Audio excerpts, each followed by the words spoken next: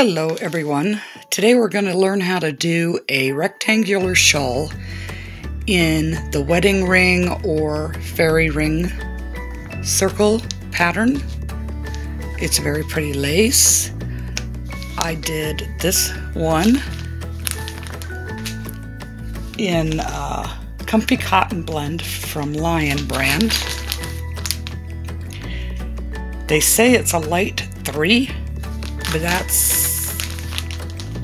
it's more like a 4, and I used a 6mm hook on it. But this was the yarn, and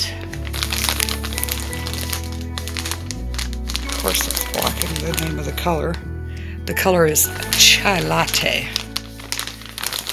So yeah, let's get started.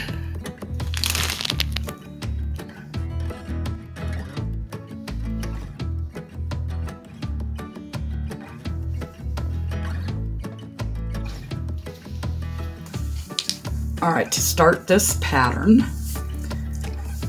you make your chain in multiples of 9 plus 2. Now, in order to make this shawl, you can work width, or you could do length. And when I made mine, I chose to do it by width. It just didn't seem as intimidating to handle the chain at the beginning. So what you're going to want to do, since it is a 4-row repeat once we get our setup row done, you might want to take notes, because if you have to stop and you can't come back to it for a day or two, you might forget what you're supposed to do next.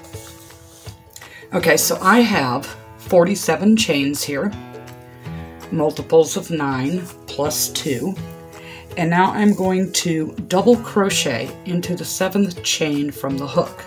So the one on the hook does not count. In the 7th chain from the hook, we are going to begin a 2 double crochets together. So you yarn over, go over to the 7th chain, 1, 2, 3, 4, 5, 6, 7, and pull through just 2 of your loops. You should still have 2 left on your hook. You're going to skip 2 chains, 1, 2, and in the 3rd, you're going to do the second part of the 2 double crochet together. So you yarn over and pull through 2. Now you have 3 loops on your hook, and you yarn over and pull through those 3. And that gives you 2 double crochets together. Then we want to chain 2, skip 2, 1, 2, and in the 3rd chain we're going to do a V-stitch. And a V-stitch consists of a double crochet, a chain 2, and another double crochet in that same spot. Okay, you look like this. Then you're going to chain 2, skip 2, and do a double crochet the beginnings of your 2 double crochet together. So you yarn over, pull through a loop, and then pull through 2, leaving 2 loops on your hook.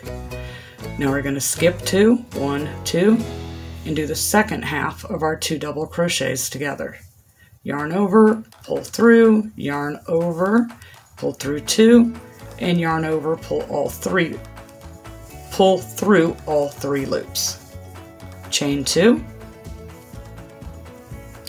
skip 2, 1, 2, and in the 3rd do a V-stitch, which is a double crochet, a chain 2, and another double crochet in that same spot. And then you're going to repeat that all the way to the end of your row. And at the end you should have 1 stitch left, and you're just going to chain 2 and do a double crochet into that last stitch. So 2 double crochet together, V-stitch, 2 double crochet together, V-stitch, and all the way to the end of your row. So 1, 2, okay. So I am at the end, and I started with the 2 double crochet together. I'm ending with the 2 double crochet together, 1 stitch left. I chain 2 and do 1 double crochet in the last chain.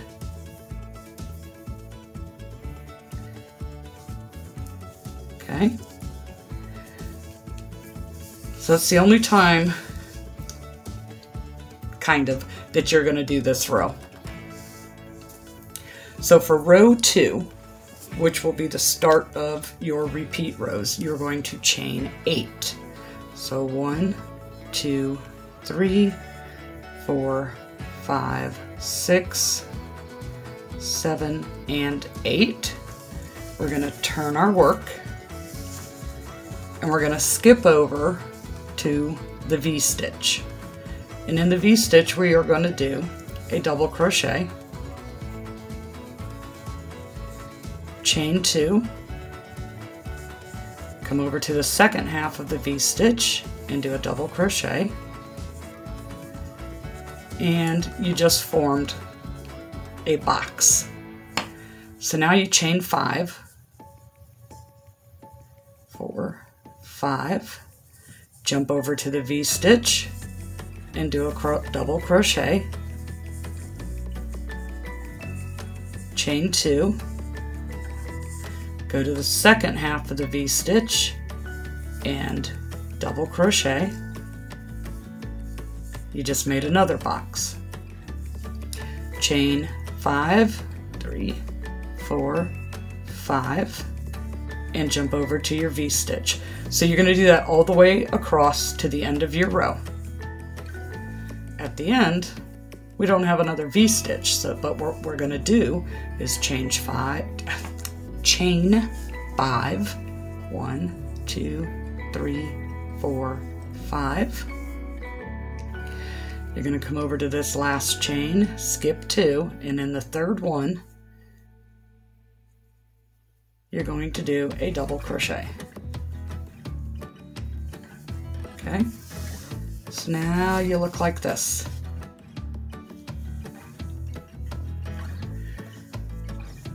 Write all this down. Okay, so row 2 was chain 8, double crochet in the first part of your V, chain 2, double crochet in the second part of your V, chain 5, and move on down the row to each V stitch. Just take notes, trust me. Alright, so row 3, which is row 2 of your repeat, you're going to chain 3. 1, 2, and 3. Turn your work, and you're going to make a V-stitch in the middle, which would be the third stitch from either direction, 1, 2, 3, or 1, 2, 3. And it is best to go into the chain.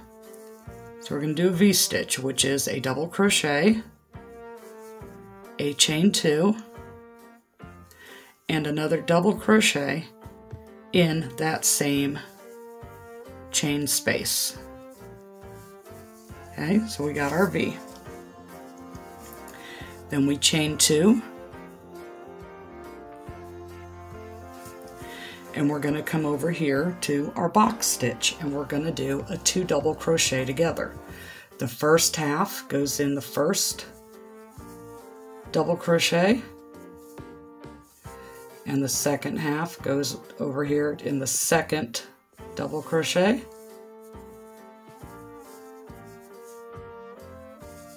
And we've just did 2 double crochets together. So chain 2,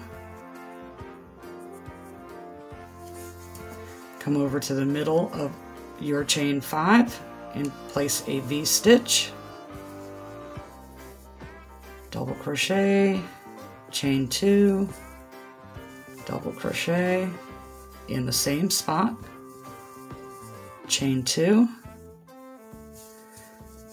come over to the box, and it's 2 double crochets together,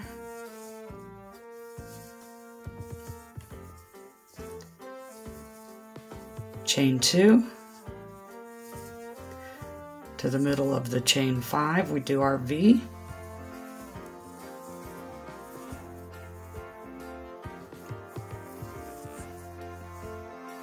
is a double crochet, a chain 2, and a double crochet in the same spot. See how we've formed this ring? We're almost done with this ring. Okay, so chain 2, come over to the box and do your 2 double crochets together.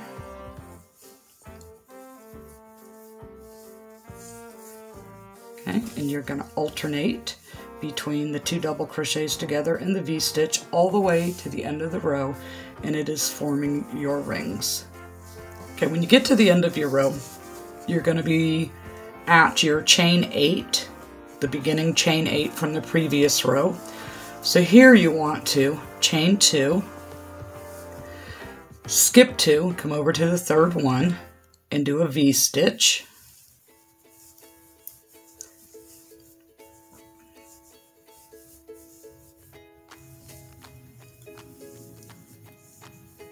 Okay. Then you're going to skip 2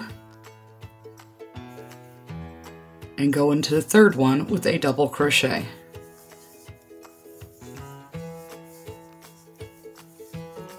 Okay. So right now I have 3 full rings and 2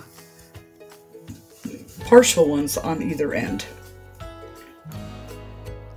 Now it was row 3. So row 4, which is row 3 of our repeat rows, we are going to chain 3, turn our work, and we are going to double crochet into our V-stitch, the first part of it, chain 2, and double crochet into the second part of our V-stitch without dropping our stitch. Okay, so we're back to making the boxes. Chain 5, come over to your V-stitch and do a double crochet. Chain 2, double crochet,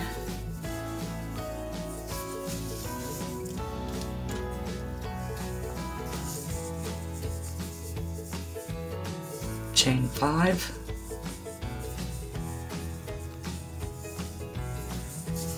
jump over to your V and double crochet, chain 2, the second half of the V, double crochet, you're forming those boxes, and these big chain 5 spaces are the holes in the center of the circle. So chain 5, jump over to your V,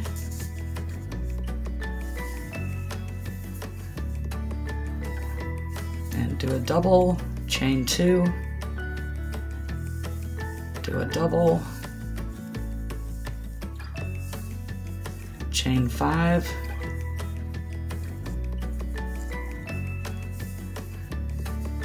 jump over to your V, do a double, a chain 2, and a double in the second half,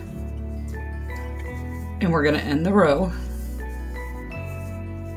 with a single crochet into the top of our chain 3 from the row below. Okay, so this is where we're at now. row 5, which is row 4 of the repeat and the final row of the repeat, and then we jump back to row 2. I'm getting confused. Row 2, which is row 1 of our repeat rows. All right, so on this one, we chain 4 to start. And we are going to turn our work, and we're gonna 2 double crochets together into the tops of our block stitch.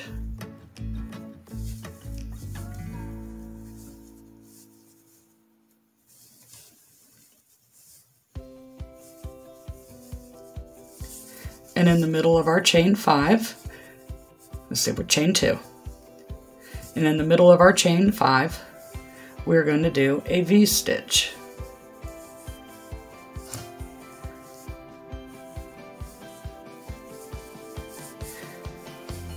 Chain 2, another double in the same space.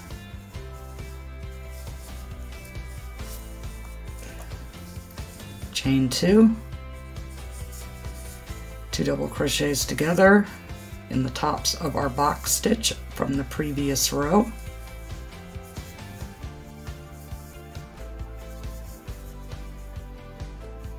Chain 2, V-stitch in our middle of our chain 5.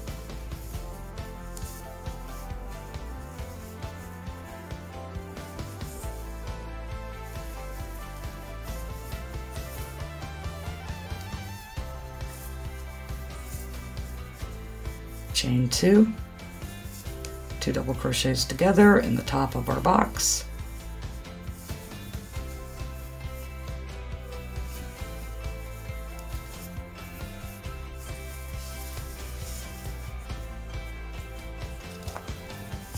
Okay. So if you can see how this circle interlocks with this circle, which interlocks with that circle, and there, and so on. That's why some people call it the wedding ring pattern. Some people call it a fairy ring pattern. And then you think to yourself, why fairy rings?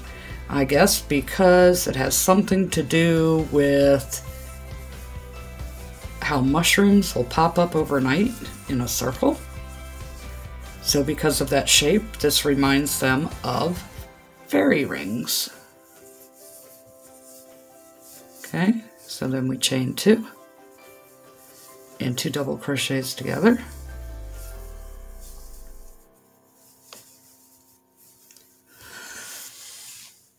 And this row, because it ends with the 2 double crochets together, in this part, gets a chain 2 before you double crochet into the chain 3 from the row below. So now we have 2 complete rows of circles, and that was just running through the repeat 1 time. So the next step would be to start over with row 2, and if you wrote this down, you know that you're going to start off by chaining 8. And you're going to skip over to your V-stitch and do 2 double crochets, or double crochet, chain 2, and double crochet into the V-stitch to form the box stitch, or box shape rather, and then chain 5 and move on to the next, and so on. So we can do another 4 rows. All right, so we're going to chain 8. 1, 2, 3, 4, 5, 6, 7, 8. Turn our work, jump over to our V-stitch and do a double crochet, chain 2,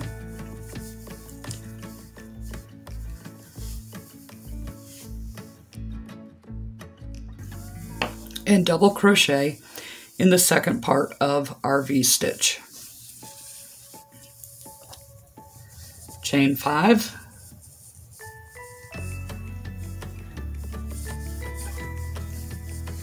double crochet in the top of our V, chain 2, double crochet in the second part of our V to make that box, chain 5, jump over to the next V-stitch, double crochet, oh my goodness, chain 2, and double crochet into the second leg of that V, chain 5, jump over to the V, do a double, chain 2, and a double into the second leg of the V, chain 5, and double crochet into the top of the chain 4 from the row below.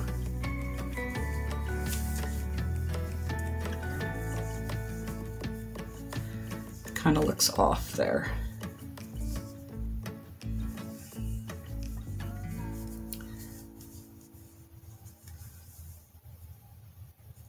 Nope, I was right. I was right. All right. So then the next row is a chain 3. 1, 2, 3. Turn your work. And it is a V-stitch in the middle of the chain 5. So you're just repeating the same thing over and over again. It's just knowing what your starting chain is for the different rows. And then you just, just repeating basically 2 different things. Chain 2, 2 double crochets together,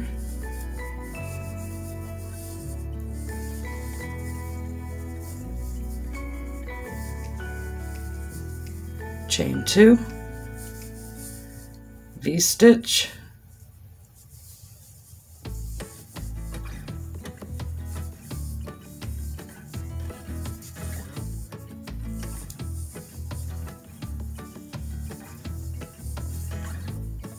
chain 2, and then 2 double crochets together.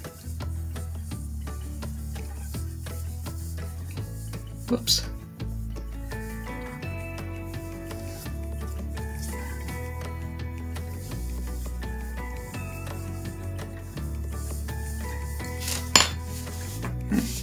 See how that completed the next circle, and then they just interlock.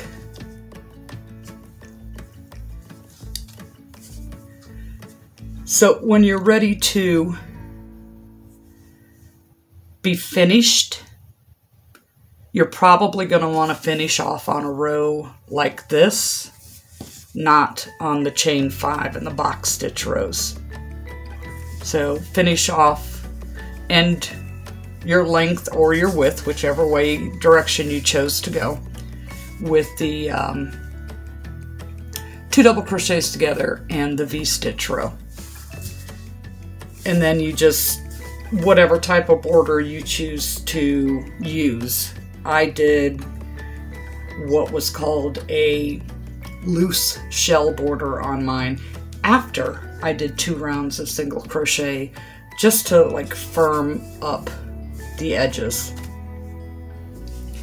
But I think with the right fiber and the right color, this stitch would make beautiful curtains.